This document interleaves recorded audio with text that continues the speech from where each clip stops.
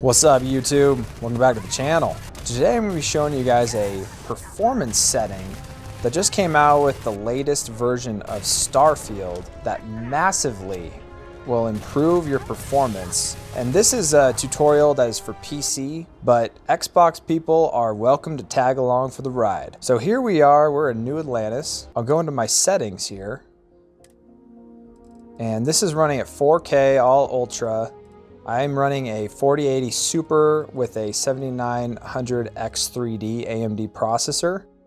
And the latest version of Starfield introduced FSR3, which stands for Fidelity FX Super Resolution by AMD.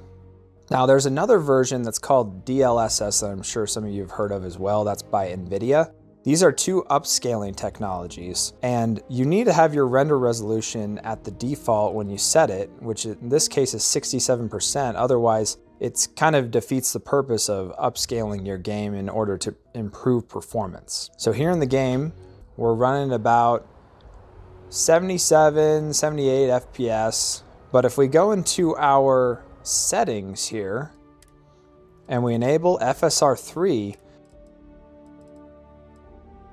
you can now see that you can enable frame generation.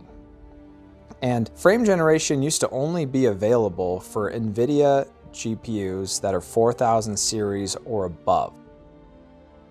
3000 series or even the 2000 series were not compatible with this setting using DLSS. However, using AMD's FSR3 is compatible with all GPUs. It doesn't matter if you have an NVIDIA or an AMD, it'll work.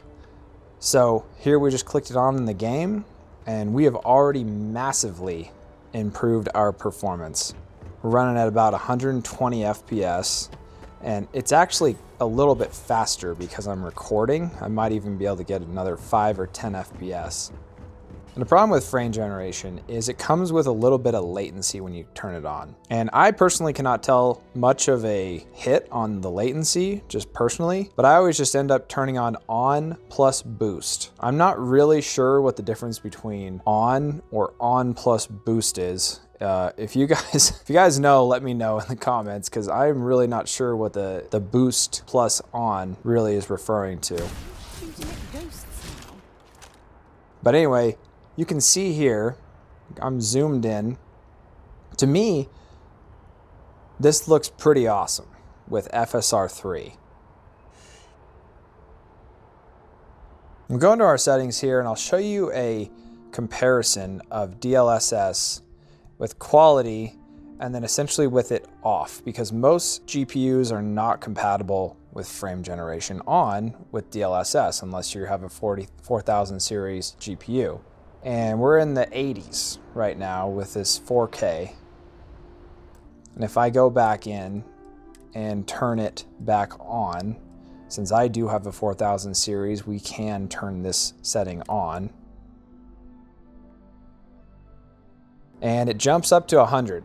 So even with the frame generation on with DLSS, it's actually 20 frames lower than FSR3's version of frame generation. And to me, this graphically looks identical. I cannot tell a difference. I guess you could try balanced, but I feel like quality is pretty close to FSR3 with DLSS. So here I want to show you guys an example. This is on a different computer. I'm using a laptop that's 1080p. It has a 2060 and 8th gen Intel, so it has older hardware. And we're running it on medium. And this is the problem with NVIDIA's DLSS. I can turn it on since I have a 2000 series GPU, but you can see that frame generation is grayed out. You cannot enable it because you have to have their latest version of their GPU. And if I click out here, I'm getting a, measly 38 FPS, as you can see in the left side of the screen. I don't have my fancy overlay on this computer. So now we're gonna go ahead and turn FSR3 on. And as you can see, the frame generation is now letting me click that setting on because FSR3 is enabled with all GPUs. And then I always turn on plus boost. And we have nearly doubled our frame rate with this older laptop. Run about 65, 70 FPS. In the city area, it's running about 60, which is really awesome for a laptop that came out in like 2018. It's not too bad. So if you're running on lower end hardware, this is a great way to just turn on one setting and you're on your way. So if I click it off here again, I'll show you guys, and we're in the city, it's running like 30. Which, I mean, that's not horrible. I guess Xbox runs at 4K 30, but it's not ideal. So moving back to my other computer here, I'll show you guys some other areas. This is Neon. This is with FSR 3 and frame generation turned on. 133 FPS, like 120, 130, pretty crazy. Go ahead and show you guys with it off. And we're down to about 75. So yeah, I mean, depending on the area and also depending on your hardware, you're gonna see anywhere from a 40 to 50% increase by just turning on that setting. So we've turned it back on here. Let's show you guys the Astral Lounge while we're here, just for fun. Oh yeah, here we go. Take it easy. The lamest club in the galaxy. That no one ever moves from a different position. They're just all doing their thing. All right, and then we'll show you guys in Akila. And the reason I'm showing you Akila is because this is one of the hardest areas in terms of performance to get like stable FPS. This is with frame generation on, and we're in like the hundreds.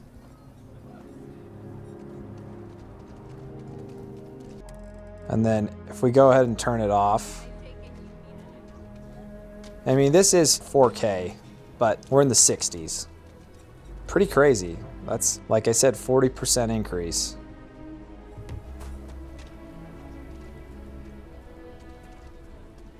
Turn it back on, and then I'll show you guys there's like a vacant planet. We're gonna go to Mercury where there's legit nothing. Although Mercury's pretty solid. Check out my other video. I actually found some pretty solid ship spawns in Mercury. So here we went from it on to off. It was about 45 and then off about like 90. So anyway, that'll do it for this video. If you guys have any questions, let me know down below. Consider subscribing, and as always, have a wonderful day.